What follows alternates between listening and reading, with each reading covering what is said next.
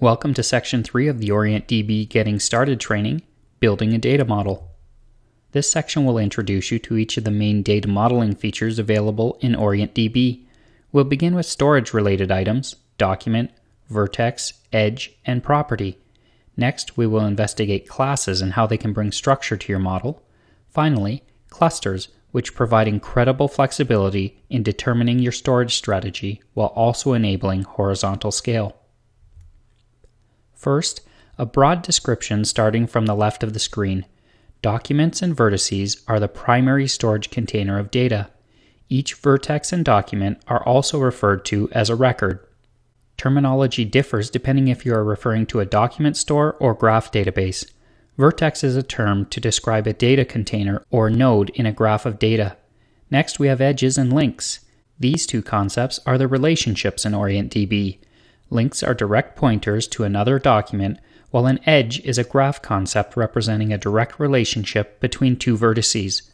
Last, we have properties. Documents, vertices, and edges can all have properties.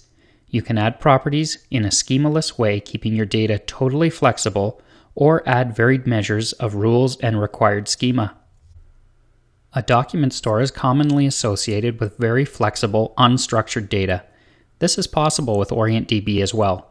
One document can have a completely different set of properties without reservation. Another feature of a document store is to embed one document inside of another. In OrientDB, each document also belongs to a class, which we'll cover shortly. Unlike traditional document stores, OrientDB allows you to create schema in your documents. Beyond this, document stores normally don't provide a facility for creating relationships. OrientDB allows you to create a link to one or more documents in an efficient, performant manner. Each document has a database-wide unique record ID composed of the cluster and position inside of that cluster. Properties can be added to documents, vertices, and edges. Each property has a unique name and a data type. OrientDB has an abundant selection of data types as listed at the right. Properties can also be indexed to speed retrieval and can optionally have various restrictions and requirements applied. A vertex is a storage container in a graph database. Some will refer to vertices as nodes. A vertex is similar to a document in that it can contain properties and be queried. In addition, a vertex has a list of incoming and outgoing edges, which are relationships to other vertices in the graph. Edge is a term used to describe a direct relationship between two vertices. An edge is the magic that provides the amazing performance graph databases can achieve when traversing data. An edge is stored in the database in a similar way to other data, as a document. The document class is a member of the special E class, or one of its derivative classes. As mentioned previously, an edge can contain properties to further enrich the meaning, and they also have a to and from property to identify direction. By default, if an edge has no properties, it's created as a lightweight edge, which is similar to a link and has no document of its own. A class is what defines the structure of data elements in your database. You can specify extremely loose and flexible rules or extremely rigid schemas with consistent and predictable values.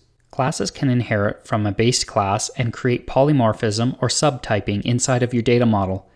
A class stores its data inside of a cluster and is assigned a default cluster automatically. A class may also be configured to store its data in more than one cluster.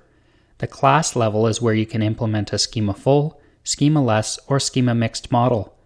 Schema-mixed models have a portion of the data defined with schema, but still allows unstructured data to be created in addition. In OrientDB, clusters provide tremendous capability and flexibility determining how your data is stored. You can assign one or multiple clusters as the defined place of storage for a class. The first benefit clusters bring to your deployment is the ability to shard your data and scale storage capacity in a horizontal fashion. You can break your data across several server instances and have an unlimited storage capacity.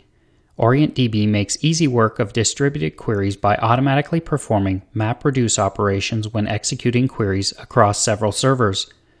Another performance enhancement can be realized by partitioning your data into naturally occurring clusters based on your data domain. With these segments in place, you can target a query at only the portion of your data, thereby reducing the computational needs up front.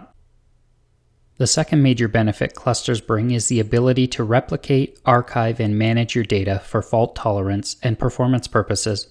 OrientDB has an unprecedented multi-master replication capability, meaning each server node you deploy can accept both read and write requests. Automatically behind the scenes, each of these nodes are kept up to date and in sync with a full copy of the replicated cluster. This gives you both scale of handling requests and replicated data.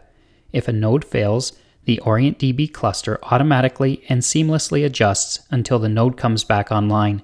This is the power of clusters.